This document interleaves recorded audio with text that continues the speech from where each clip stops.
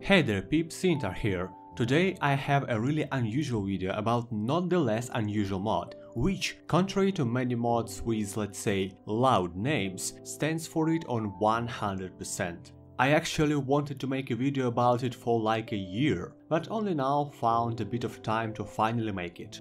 So what's it about? At the first glance, it may look like I'm playing on the lowest settings possible with like 64 pixel textures, but it is not quite so. I'm almost sure many of you actually heard about this mod and visited its page at least once, but also almost sure that most never actually played with it.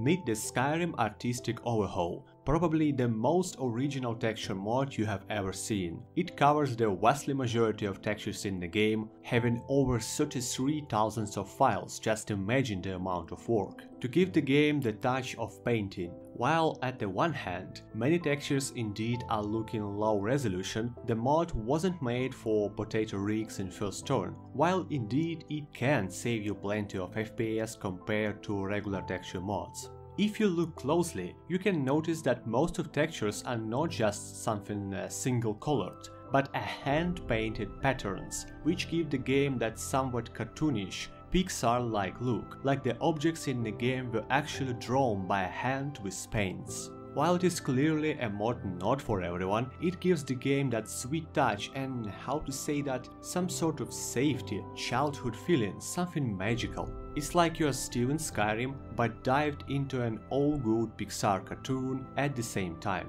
It covers almost everything in the game: landscapes, armors and weapons, characters, small things like furniture and potions, and even visual effects like fires and spells. Honestly, at first I was having some really weird feelings when playing with it, but after like 20 minutes I dived into exploration without looking back, simply staring at moving clouds or paint-looking fire particles. Even though I probably would never make an actual walkthrough with this mod, and sometimes it feels like a quirky LSD trip, but on the other hand, this creation is what's modding all about in its nature: creativity, originality and transformation of the game into something absolutely different. I can only salute mad respects to its author and can heartily recommend everyone to try it at least once. If not for a complete walkthrough, but for sure for a few bewitching screenshots and the same bewitching feelings.